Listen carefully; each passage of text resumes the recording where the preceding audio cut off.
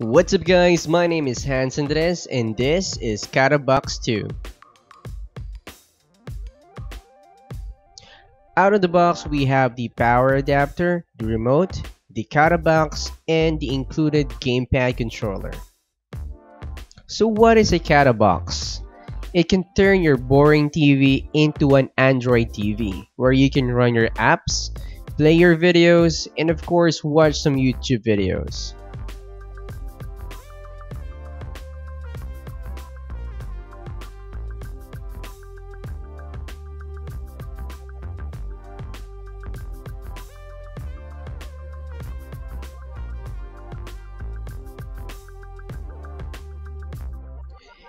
And when you get bored on watching videos, all you have to do is just grab that controller, select your favorite game, and now you're ready to play some games on a big screen.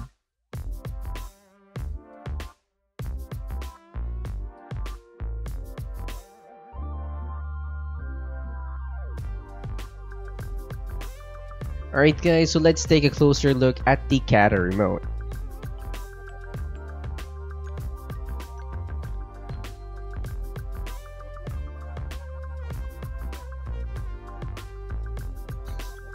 Alright, so let's take a look at the Kata box. Over here, you will find the LED indicator if it's on.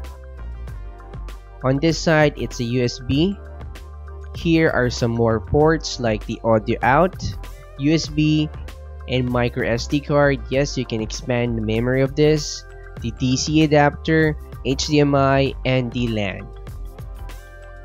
At the back side, you will see 4 rubber feet. And here is the model, Kata Box 2. And powering the Kata Box is a DC adapter.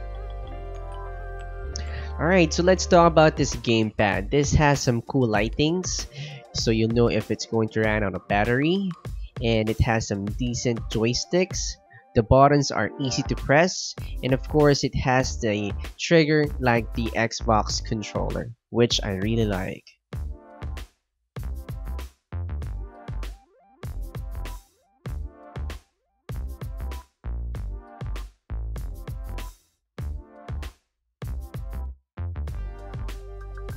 Alright guys, so if you're now ready to turn your boring TV into an Android TV, check the links in the description box.